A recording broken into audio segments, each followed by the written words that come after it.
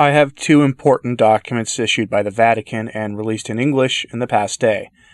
One concerns the granting of a plenary indulgence for the current situation, and the other concerns the needs for going to confession in these grave times. Both are very short, and I present both to you here.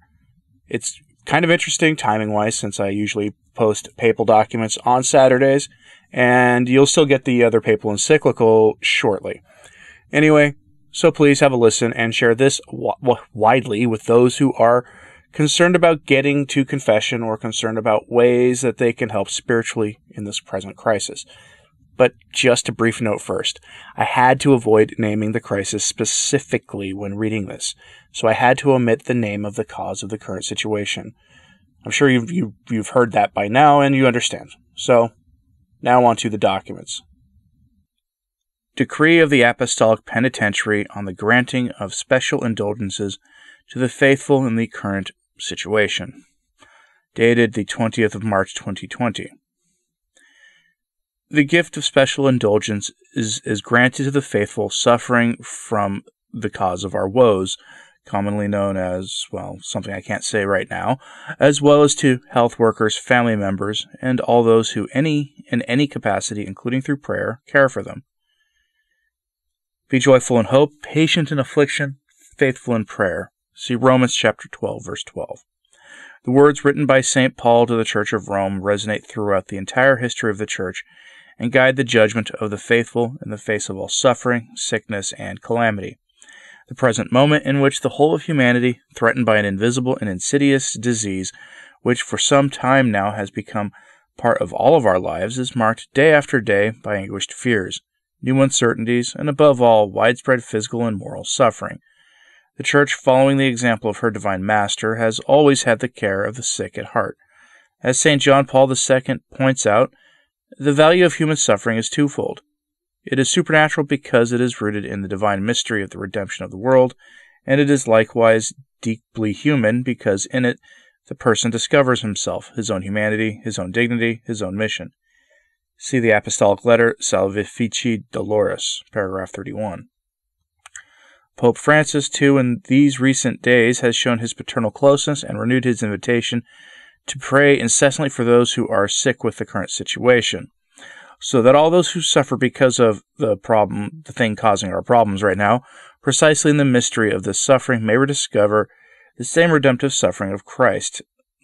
This apostolic penitentiary, ex auctoritate summi pontificis, trusting in the word of Christ the Lord, and considering with a spirit of faith the situation currently underway, to be lived in a spirit of personal conversion, grants the gift of indulgences in accordance with the following disposition. The plenary indulgence is granted to the faithful suffering from the thing that I can't say on YouTube causing our situation, who are subject to quarantine by order of the health authority in hospitals or in their own homes, if, with a spirit detached from any sin, they unite spiritually through the media to the celebration of Holy Mass, the recitation of the Holy Rosary, to the pious practice of the Way of the Cross or other forms of devotion, and if at least they will recite the Creed, the Lord's Prayer, and a pious invocation to the Blessed Virgin Mary, offering this trial in a spirit of faith in God and charity towards their brothers and sisters, with the will to fulfill the usual conditions: sacramental confession, Eucharistic communion, and prayer according to the Holy Father's intentions, as soon as possible.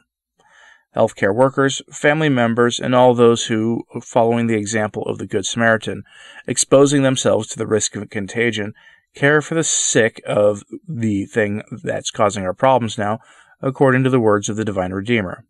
Greater love has no one than this, to lay down one's life for his friends. See John chapter 15, verse 13. Will obtain the same gift of the plenary indulgence under the same conditions. The Apostolic Penitentiary also willingly grants a plenary indulgence under the same conditions on the occasion of the current worldwide problem, also to those faithful who offer a visit to the Blessed Sacrament, or Eucharistic adoration, or reading the Holy Scripture for at least half an hour, or the recitation of the Holy Rosary, or the pious exercise of the Way of the Cross, or the recitation of the Chaplet of Divine Mercy, to implore the Almighty God for the end of the thing causing our problem, relief for those who are afflicted, and eternal salvation for those whom the Lord has called to himself.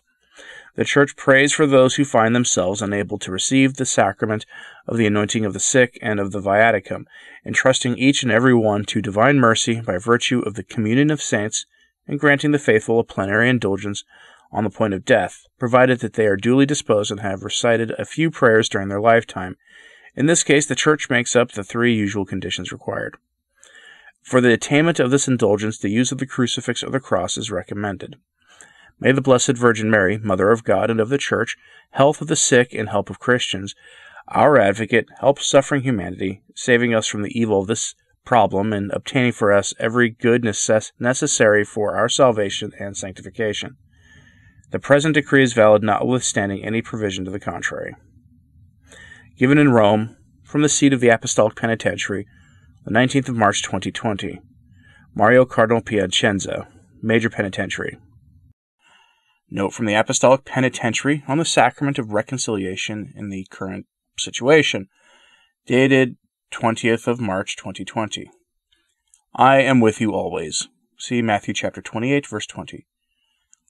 The gravity of the present circumstances calls for reflection on the urgency and centrality of the Sacrament of Reconciliation, together with some necessary clarifications both for the lay faithful and for ministers called to celebrate the sacrament.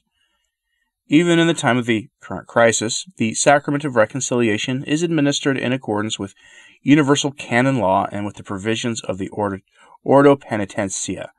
Individual confession is the ordinary way of celebrating the sacrament, while collective absolution, without prior individual confession, cannot be imparted except where there is an imminent danger of death, since there is not enough time to hear the confessions of individual penitents, or grave necessity, the consideration of which is the responsibility of the diocesan bishop, taking into account the criteria agreed upon with the other members of the Episcopal Conference, and without prejudice to the necessity for valid absolution of votum sacramenti on the part of the individual penitent, that is to say, the purpose of confessing serious sins in due time, which at the time could not be confessed.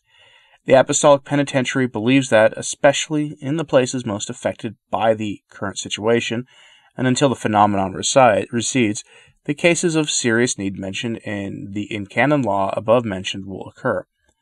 Any further specification is delegated by law to diocesan bishops, always taking into account the supreme good of the salvation of souls. Should there arise a sudden need to impart sacramental absolution to several faithful together, the priest is obliged to warn the diocesan bishop as far as possible, or, if he cannot, to inform him as soon as possible.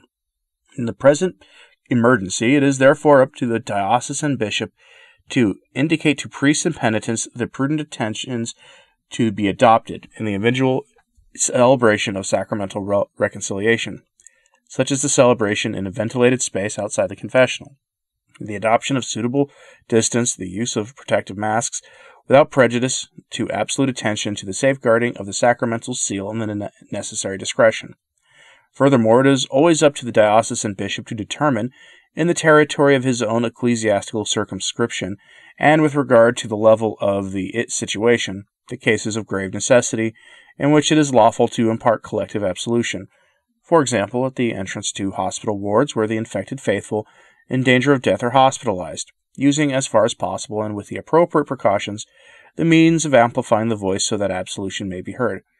Consideration should be given to the need and advisability of setting up, where necessary, in agreement with the health authorities, groups of extraordinary hospital chaplains, also on a voluntary basis, and in compliance with the norms of protection from the situation, to guarantee the necessary spiritual assistance to the sick and dying.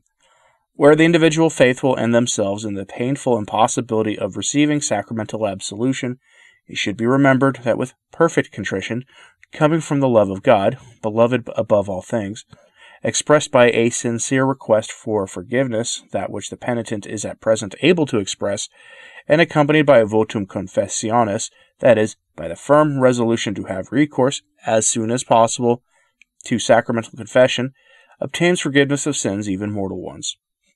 Never before has the Church experienced thus the power of the communion of saints, raising to her crucified and risen Lord her vows and prayers, especially the sacrifice of Holy Mass, celebrated daily, even without the presence of the people, by priests.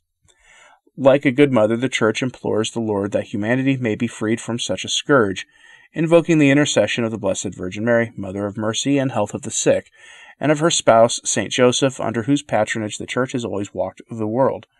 May Mary, Most Holy, and Saint Joseph obtain for us abundant graces of reconciliation and salvation, and attentive listening to the word of the Lord, which he repeats to humanity today.